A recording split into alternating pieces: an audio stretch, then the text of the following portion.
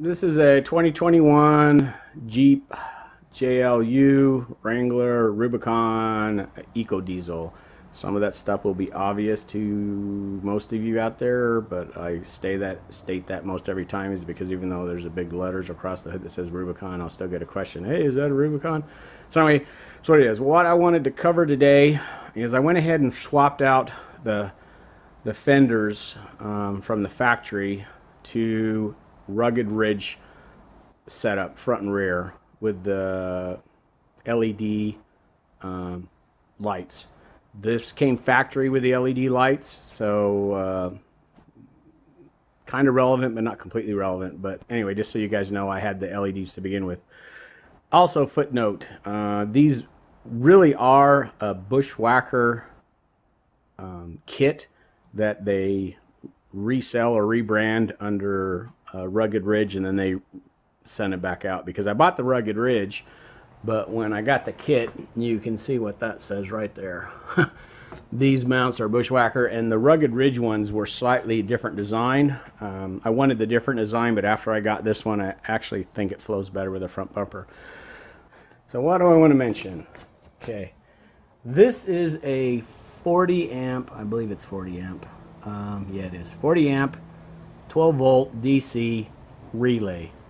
Got 4 wires coming into it, a yellow, a white, 2 black. With the factory LEDs, in your info display, it'll tell you if a bulb's burned out. And anyone that's converted from a conventional bulb to a LED bulb, you know, as soon as you put the LED bulb in, your blinkers flash way too fast, and it's because the LEDs don't have the same current draw that a conventional bulb does. It's just a lot less power to make them work, and that flashing is based off of a current draw. So when the current draw is wrong, you're going to flash too quick.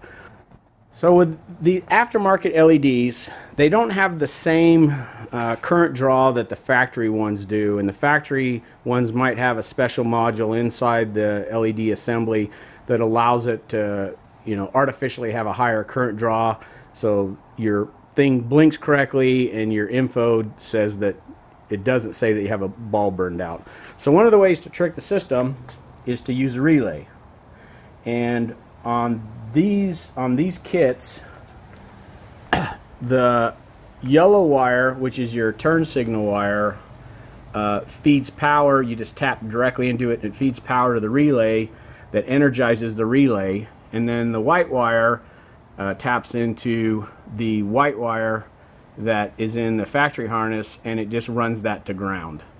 What that does is when the yellow wire gets a signal for the turn signal to power, meaning, hey, cycle on, the relay energizes, which adds an additional load to the circuit, which tricks the module in the vehicle to go, oh, the LED is there and not burned out. And then so once the power goes away on yellow, which turns off your turn signal, the relay de-energizes. Now there's another option when it energizes on some crap with the white wire. Don't want to say not important, but for the discussion, not terribly important. So let me turn this light on. So up in here is where your main harness comes out for your LEDs, and you can see there's a green wire, a yellow wire, a white wire, a red, yellow wire, and a black wire. There's 5. The LED that's installed uses 3. Red is for daytime running light white, yellow is for turn signal amber on, and then black is for ground. And so the red out of this feeds directly. The green and yellow, can't remember for sure, they're twisted together, and then the white sits on its own, and then the black is ground. So you'd have this relay sitting up in here on the new harness. And what's the problem with that? Well, if anyone's ever heard one of these relays, they are loud as F when they click on. And so when you touch the door handles, if you got the, the sensor touch unlock, you hear this click click because your lights cycle when the doors unlock, and it is obnoxiously loud. In fact, if you're sitting inside the vehicle without the engine running and you turn the turn signal on, you can hear this relay going on and off louder than you can hear your dash click happening with your turn signal. It drove me freaking nuts. I hated it. So I went ahead and pulled them out and direct wired it. Turn signals work and worked perfectly fine as advertised. After you use it, I don't know how long, but let's say after the turn signal's been on for 30 seconds, fairly length of time, not some short little interval. I'm going to turn this light off. The info display comes up with turn signal, whichever one, if it's the left turn signal on at the time, comes up left turn signal bulb burned out. And the other thing that you'll notice is the green arrow in your display is blinking way fast, like a bulb's burned out. But if you come outside and look at the actual aftermarket LEDs, they're blinking at a perfect rate. They're just blinking the way they should, so they don't match the inside. Okay, I want to do a quick demo to show you guys what happens when you put the non-factory LEDs on. So what I've done is I've disconnected the left turn signal, and when I turn the turn signal on, since it's fully disconnected, I don't know if it's going to go straight into the burned out mode or if it's going to blink correctly for a little bit and then say burned out mode, but one of the two things will happen. So I'll go ahead and turn left blinker on now. Blinking correctly. It's disconnected completely. It'll go through a cycle and then the logic will catch up and go, wait a minute, this isn't right, and it should start blinking super fast, and then the info display will come up and say left turn signal burned out. So there it goes. So you can see on the picture it's showing the left, and you can see the green light down there, and I'll shut it for a second, you can listen to the click.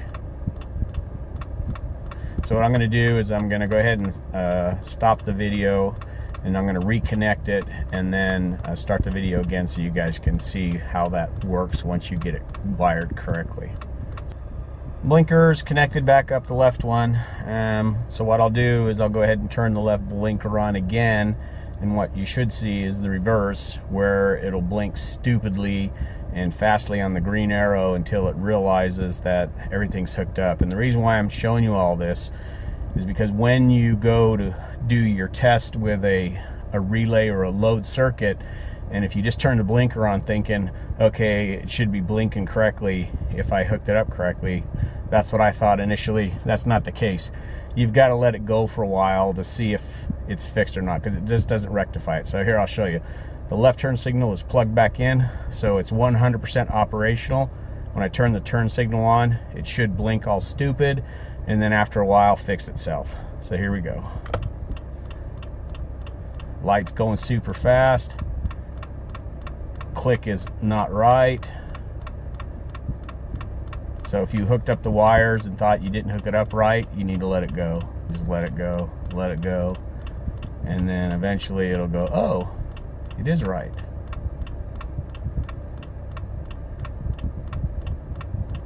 So now it's correct. So if I turn this off and then turn it back on, it's correct. And I'll no longer get the info that the lights burned out. So anyway, hopefully that helps. Would have saved me quite a bit of troubleshooting time if I had known that you had to let it go a while before it reset itself. So back to the normal video. So I thought, well, I don't want to have every time I start the vehicle the info system going ding ding, your turn signal is burned out for both sides. I didn't want to hear it every time. So I went ahead and ordered a solid state relay that is a replication of this one, meaning it's the exact same design, but it's solid state. Went ahead and wired it back in. Let me turn this light on again. And the relay is actually sitting back behind here. And with a solid state, you don't hear anything. It's just perfectly 100% quiet, like it's not even there. And by putting that solid state relay in and wiring it up exactly like that one, and anyone's interested in the wiring diagram, you know, I can go ahead and do a special private video, unlisted video, and just put the link in the comments so you can see exactly how to wire it in. But if you're doing this at all, you probably got enough skill just to figure it out on your own. But anyway, the solid state relay, one per side, and I bought, I'll put a picture in this video with the stuff, but it's like a KD0602 something or other. But once I put those two relays in to replace the solid state ones, turn signals work perfect.